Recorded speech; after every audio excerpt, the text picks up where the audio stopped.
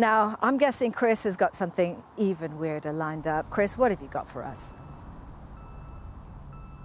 Well, vampire mollusks are one thing, but I think I can thrash you all when it comes to weirdness. I want you to listen to something. I'm going to play you a sound, and then I'm going to ask you if you all know what it is. So let's have a listen to this.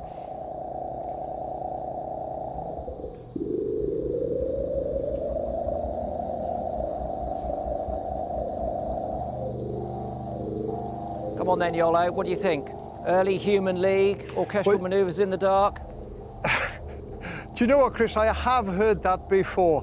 When Michaela's had half a shandy and she's snoring, it's exactly like that. It's quite close, it's quite close.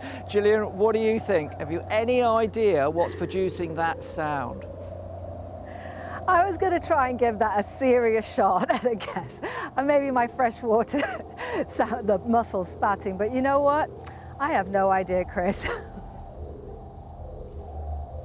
I've got to be honest with you, I had no idea when I first heard it. So, Michaela, go on, give it your best shot. You've got the last go at this. I have definitely heard that sound before, and I've heard it on a few episodes of Doctor Who. I don't know, is it some sort of Dalek that needs its batteries changed? I've no idea. No doubt Daleks needing their batteries changed. It is absolutely remarkable. Look, here is what's producing that sound. It's Shitake mushrooms. And here you can see some of them growing on some wood in the tank where the sound was recorded. So how is it producing this sound?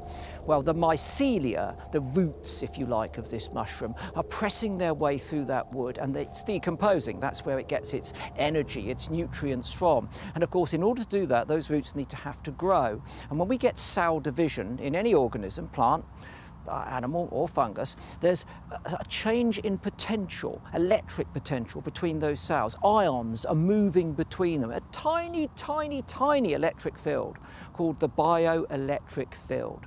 Now, Michael Prime is a bioelectric composer, and he's built some very, very, very sensitive equipment because these are tiny, tiny electric fields.